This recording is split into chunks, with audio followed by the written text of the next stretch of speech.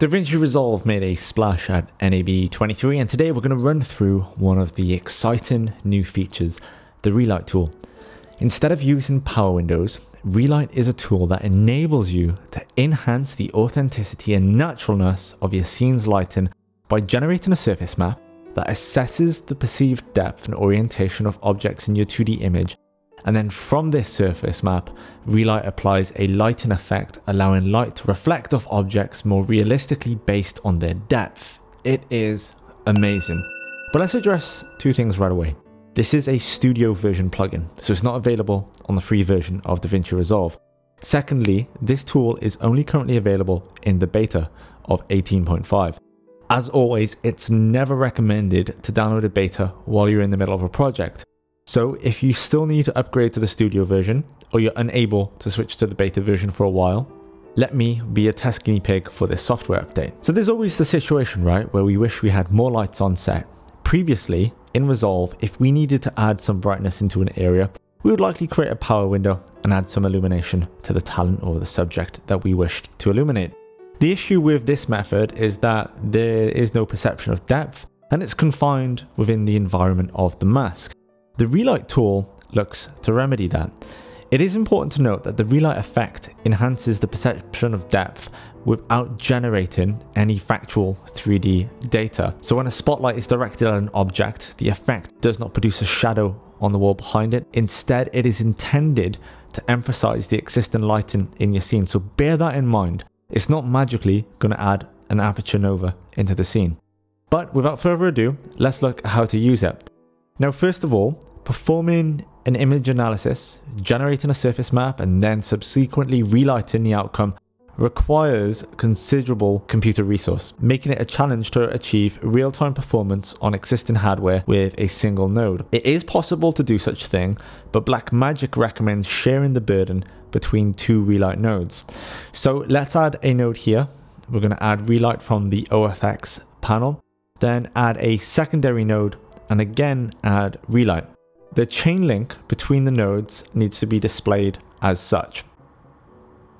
There we go. Got that? Okay, so the initial node is going to be responsible for the surface map generation and rendering, storing the results in the cache, which will then be passed to this second node for relighting.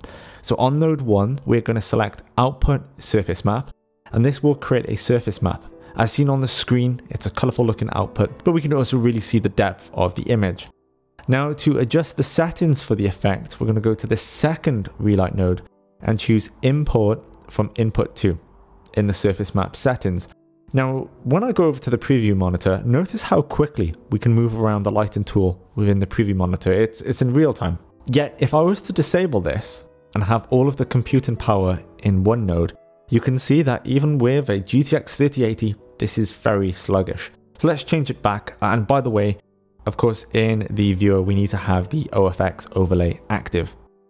Okay, so we now have the depth map preview, and on the preview screen, we have a light source. And as just noted, if I were to drag the light source and move it across the screen, we can see that the light affects the different areas of the image differently. It not only illuminates as if they were a practical light, but we can also see the dark areas fall further into shadow. This is a significant difference between using a power window and the RELIGHT tool. It figuratively, and I guess literally to some extent, is placing a 3D light source into our image, but remember, it does not cast shadows. So there are three methods to adjust the light in various ways. We have the directional option, which generates a light source that originates from a particular direction at an infinite distance. The point source, which generates a light source from a central point of your choosing, and the spotlight option, which creates a cone-shaped light source. The method that you will choose is going to depend on the type of shot that you have. We will look at the point source for this tutorial, but ideally, the directional property can cast a very broad light in a single direction, kind of making it ideal for replicating the behavior of natural light and even changing the time of day. And then the spotlight property can be used to focus the light onto a very specific location, and that changes to the cone and drop-off controls. So after choosing the selected method, there are a variety of sliders that you can adjust in order to create the type of light that you're looking for. Now, I know this is a step-by-step tutorial, but the sliders or the properties I think speak for themselves in what they do.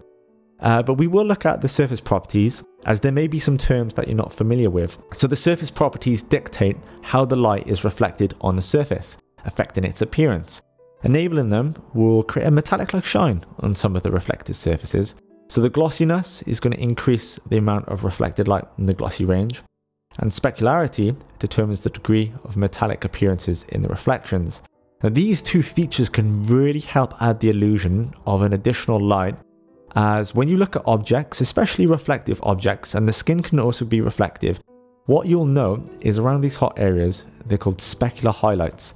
The Relight tool aids in adding these, which again really helps sell the effect of an additional light being placed on set. Okay, so now we have that preview that you think represents the additional light that you would like to add. You now need to deselect the Relight in map preview, and we'll return to our original footage. Now, your initial thought may be the same as mine.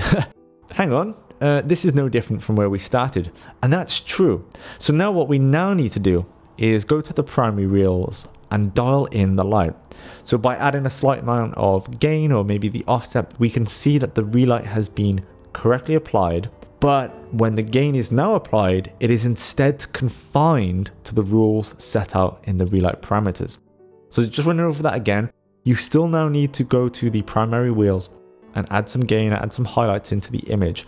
But in doing so, it's being added in the way that you set out in the Relight tool. So we're only adding light to the areas where that artificial light exists.